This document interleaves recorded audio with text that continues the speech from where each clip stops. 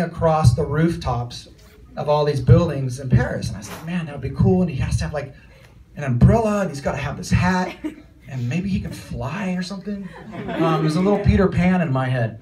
But many years forward, what this character could do and what he stood for took a lot of different left and right turns.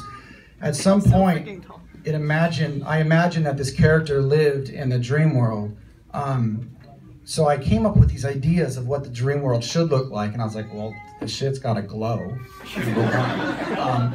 And then there's gotta be like epic battles, and there's gotta be these guys on glowing motorcycles, and I kind of had all these big macro ideas, big broad brushstrokes. But it wasn't until Suzanne came in that she goes, okay, come on, Suzanne, come on.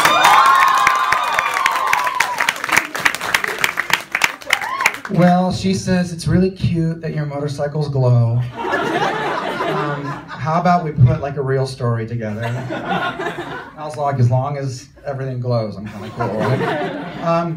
So this is my attempt at creating a story that, one of the most important things about this, and it's probably only going to be known to the core group of fans like you guys, is that through the years I've seen people that have gotten tattoos, and I've seen people do things that kind of stamp something in their life that I've been a part of.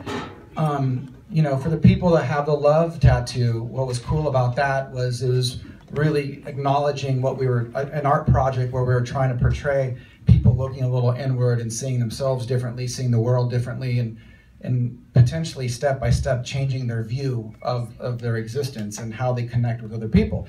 But with Poet, the whole idea was that for the few of you that may or may not choose to be a little bit more connected to Poet Anderson, it's about being a dreamer.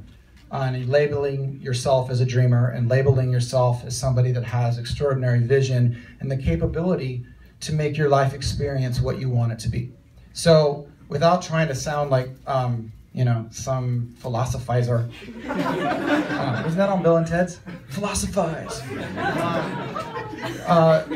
But I'm into stuff like that. I'm into big ideas and things that have meaning. So we will talk about the book. We're going to sign some stuff, and feel free to ask Suzanne any question you want to. But I really, really, really am so stoked to be on a book with her. I said this before, that you didn't need to take that chance to do this with me, but you did, thank God. And, you know, shit, I got a novel out today.